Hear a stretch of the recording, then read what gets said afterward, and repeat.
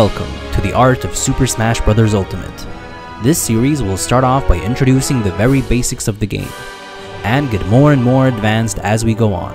This specific video is catered towards beginners. Let's get right into it. All characters can run to the left and right by quickly tapping the control stick. Some characters are obviously faster than others. Tilt the control stick lightly and you'll walk instead of running. Some characters will walk faster than others. The slower and gentler you move the control stick, the slower the character will move. All characters can duck, and some characters can even crawl. You cannot run past an opponent. You are also able to quickly tap yourself to the left and right. Once you start running for too long, however, and tap yourself to the other direction, you'll get this turnaround animation. This is a slow animation that you'll want to avoid. To do so, make sure you release the control stick first to stop, before tapping yourself to the other direction. This movement is very important to master and get very comfortable with, in order to keep up with the opponent and make them guess what'll come next. Frames are very important in Smash. This game runs at 60 frames per second, so 30 frames is half a second and 15 frames is a quarter of a second. Understanding and knowing the speed of each move helps a lot. One thing to keep in mind is that frames might change as patches come and go. All characters have two types of jumps, a full hop and a short hop. You full hop by holding the jump button, and short hop by pressing the jump button and quickly releasing it, basically tapping it really quickly. Every character's jump squad is frame 3, meaning it takes 3 frames until the opponent is airborne. All characters can also do a double jump in midair. Once you've used it, you won't be able to get it back unless you touch the ground or grab the ledge. Some characters have multiple double jumps, which have less height than a regular one.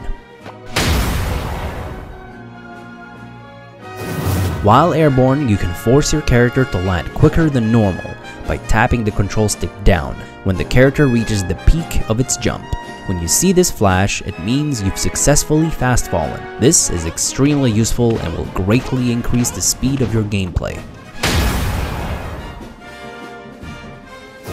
Every character has the same amount of durability on their shield.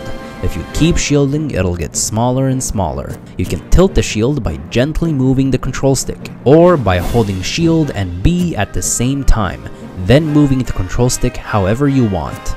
By shielding, you can block almost all attacks, and so instead, the shield will take damage depending on what move you block and get smaller. When you aren't shielding, it will gradually regenerate over time. If it takes too much damage, it'll break and leave you stunned.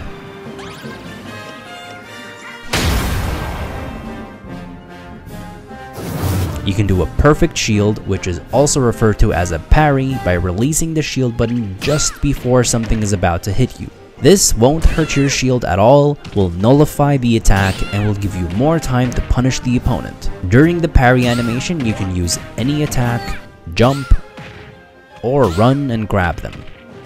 This is a risky option to go for because as soon as you release the button, you have 5 frames to parry. If you do parry, however, you will be rewarded with 3 frames extra to punish the opponent. While shielding, you can roll by tapping the control stick to the left or right. And if you tap the control stick down, you will spot dodge. Rolling and spot dodging are mainly for avoiding dangerous situations and rarely mixing up your positioning. If you keep using your dodge and roll, they will become slower and more vulnerable, so use them wisely. All characters have a neutral air dodge and a directional air dodge. The neutral air dodge is done by inputting shield in the air while the control stick is set to neutral position. This air dodge is risky as after you've dodged, you'll be vulnerable to attacks for a short time. Directional air dodge is done by shielding in the air while holding a certain direction. This kind of air dodge is even riskier as you will be vulnerable to attacks for a very long time. You can only do one air dodge while airborne. If you get hit, you'll be able to use it again. You will also suffer lag if you land with an air dodge. However, the more time you've had to land, the less landing lag you will have. Air dodging is definitely necessary to try avoiding attacks, but should be used cautiously. A grab will counter a shield, although a spot dodge counters a grab.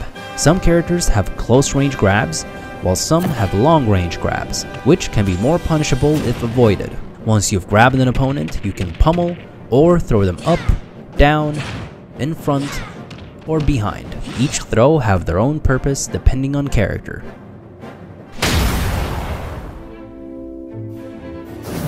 While grounded, you can jab by pressing A. If you tap the control stick so that the character starts running, then press A, you will perform a dash attack. If you gently tilt the control stick and press A, you'll perform a tilt. This works in all directions. On some characters, the forward tilt can be tilted upwards and downwards. By simultaneously smashing the control stick and pressing A, you will perform a smash attack. You can charge up the smash attacks by holding the A button. And on some characters, the forward smash can also be tilted upwards or downwards. This works in all directions. So in conclusion, you can jab, dash attack, tilt, and smash attack.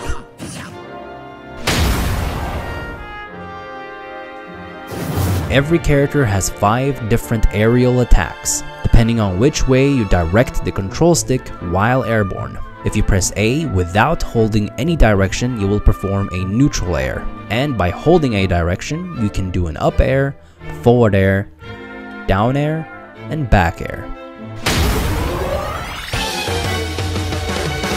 Most characters have 4 special moves that are performed by holding a direction and pressing B, neutral B, side B, up B, and down B.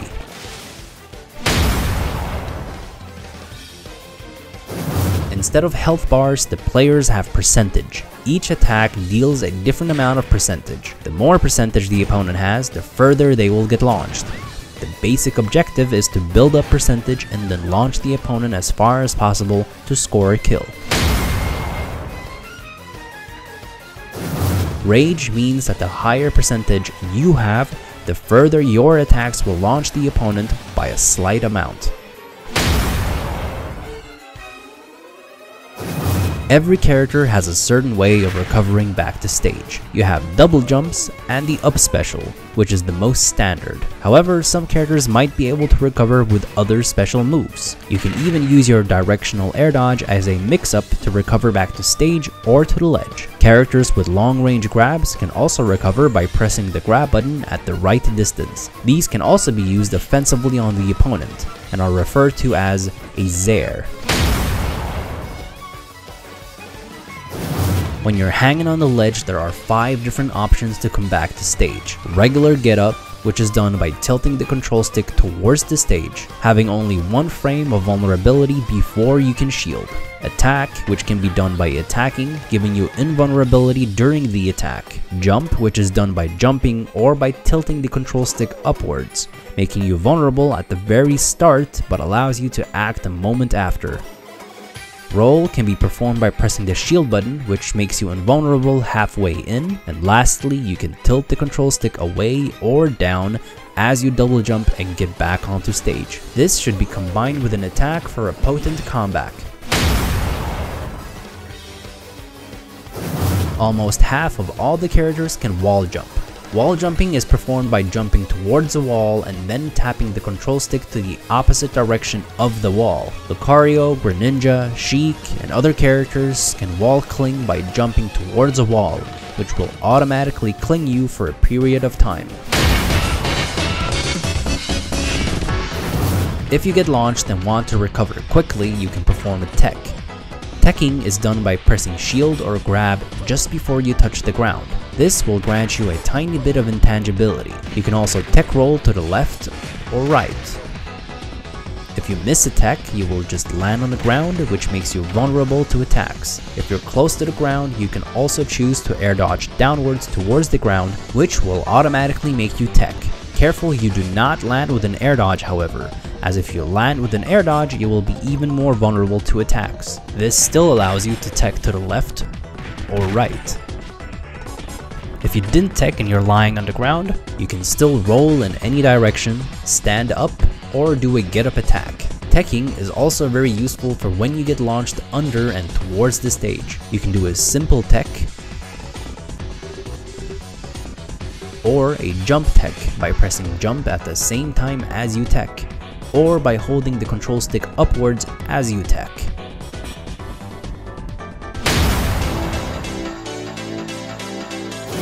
You can jump on all of the opponent's heads, which is referred to as a footstool. You can do a short footstool and a long footstool, depending on how long you hold the jump button. This can be used to send the opponent downwards as they try to recover with a double jump. If you do it on stage, the footstool can be teched. It can also be used as an additional landing option, or as a rare option to get back from the ledge. After a footstool, you still have your double jump left, unless of course you've double jumped first, then footstooled. You can taunt with the D-pad, which can be cancelled halfway with anything. Use these to aggravate and bait your opponent. These are the very basics of Smash that you should know about if you are about to pick up the game. The best characters to pick up as a beginner are Mario, Ike, Palutena, Captain Falcon, Lucina, or Kirby, as they are very simple and will teach you the game rather than having a focus on character specifics. Start by learning and mastering all of these steps, and then proceed to the next video. The second part will cover more advanced stuff. You should also check out the art of the series if you want to learn everything about a specific character. These videos go extremely in depth about what every character can do in the game. So if you want to learn how to play or beat a certain character, I would recommend watching these videos. You could also contact me on Discord for a private session where I could teach you anything about the game and coach you to becoming the best player that you can be. Before you click off this video, make sure you subscribe and hit that notification bell to be notified on all the upcoming videos.